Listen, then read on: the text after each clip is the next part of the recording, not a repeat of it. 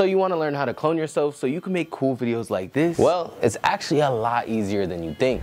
I love using this effect on my videos and some of my photos, so here's how to do it in just a few minutes. This is day 3 of editing week, and let's get to it. Now, when it comes to trying to clone yourself, it's easiest if you're using a tripod. What you then want to do is shoot 2 different clips. I'd advise to imagine your shot split into 2 different halves. Shooting the first clip, try your best to stay inside of one half. Then with the second clip, do the opposite. So the reason for the tripod is because it makes it so much easier if your shot is identical. So absolutely try your best not to move your camera in between shots. And if it looks like mine, it's now time to import it into Premiere Pro. Now it's time to layer your clips in your timeline like this. Select the top clip and go to Effect Controls. Under the opacity settings, select this rectangular mask. Once this mask is created, you just want to cover your subject like this. And if you filmed your clips properly, you should have a seamless mask just like mine. Now, if you are using your phone, you can use the free app Capcut, and it's really the same exact steps, except in Capcut it's called a horizontal mask.